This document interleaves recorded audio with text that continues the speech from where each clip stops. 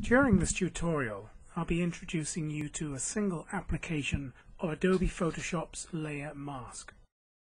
I'm not going to explain everything about Layer Mask, but show you a simple day-to-day operation that will help you create effective blending between objects on layers. A lot of people like to use the Erase tool to remove pixels from a layer.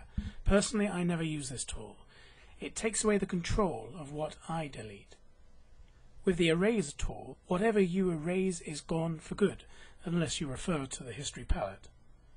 The method I'm about to show you will do the same as the Erase tool, but with one excellent difference. You'll be able to reintroduce deleted pixels at any point, as easily as it is to delete them. This will give you plenty of control. I'm going to achieve this by using a layer mask. Now I'm going to start by opening up two images.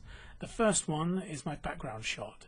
The second contains an object that I previously selected around for this tutorial using the polygonal lasso. As you can see, I've been pretty loose with my selection, and I've done this deliberately so that we can show the real advantages of using layer mask. Right, I'm going to start by clicking on the layer mask icon at the bottom of the layer palette, and you can see automatically a little white box has appeared next to that layer. And I'm going to choose the brush tool from the tool palette, and ensuring that I have black as my primary paint color, and I'm going to click on the flip there. All I'm going to do with my brush tool, I'm just going to paint over the area that I want to remove, and I'm just going to boost up the opacity a little, and there we go. We can see something interesting happening. As I paint with black as my primary paint color, you can see that the pixels underneath my brush as I apply are simply disappearing. They're becoming invisible. They're being masked out.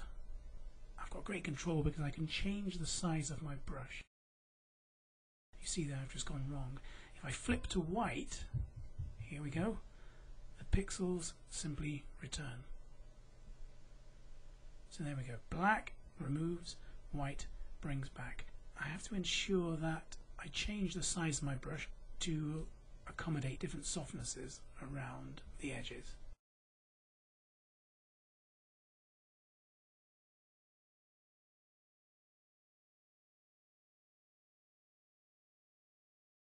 Here I'm going to use a large brush for a really gradual blend.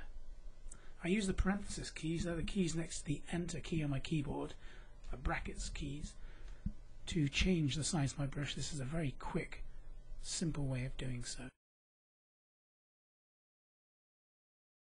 Right, now I'm going to add a shadow just for effect. This isn't quite for the same tutorial. See there, I've just created a new layer beneath my object layer, my polar bear layer, and I'm just going to take the brush tool, changing the size with the parenthesis keys. I'm just going to paint a shadow using black as my primary color.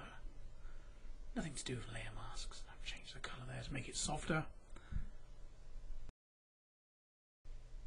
And now I'm just going to change the opacity and also the layers blending mode. There. Not the best shadow, but it will do for now. Right, once you've finished, if you want to discard your layer mask, all you need to do is just click on the layer mask thumb and drag it into the bin. You get this dialog box. You can either apply the effect, or you can cancel, which means of course come out of that, or you can discard it. You can get rid of it completely. Now I'm going to apply everything I've done so far because I feel that that's just how I want it. And there we go. Let's come back to a normal layer. Now I would like to add a few special effects to this. Again, nothing to do with layer masks, but just to complete this tutorial, I'm going to choose blending options on the layer palette, and I'm going to choose overlay, change that to the background color by taking my cursor outside and clicking on the background, and then I'll change the blending mode. Choose this one, and then just adapt the opacity a little just to blend, and there we go.